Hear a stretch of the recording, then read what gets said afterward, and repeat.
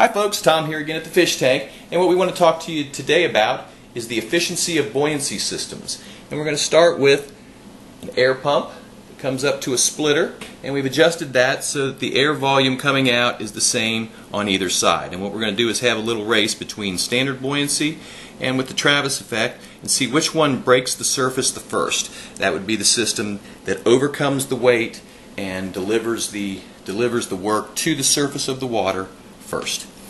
So, on this side, let's just review. We've got some new items here. There's a spacer in the bottom of the tank just to bring it up to the proper level. We've got some hardware sitting on top of our air line. That's just to hold it down. And we've got a notch cut in our 1-quart cup to be able to allow that to sit relatively flat. We've also got a 1-pound soft weight on top of there.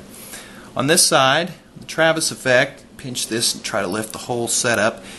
We've got our traditional spacer that we've used, but we've drilled 2 holes in either side of it to allow the air to come out, and the air comes in through the notch in the side, same hardware, and that air is then distributed underneath the cup.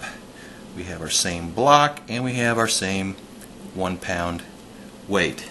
So again, what we're trying to do is see which one will overcome the weight and break the surface and show us that it is the more efficient system.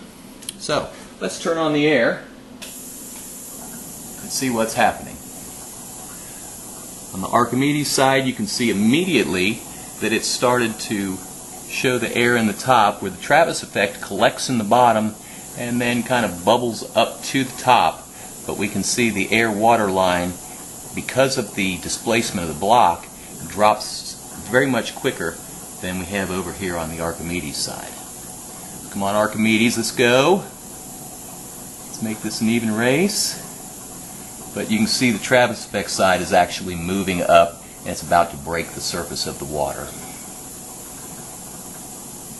So there we go. Travis effect has won the race and is the more efficient system. So what we can say with this particular demo is that you can see which side can vent and sink faster, and then how does increasing the speed of the operation, the efficiency, with less input affect our output. It's great food for thought, guys. Really excited about the Travis effect.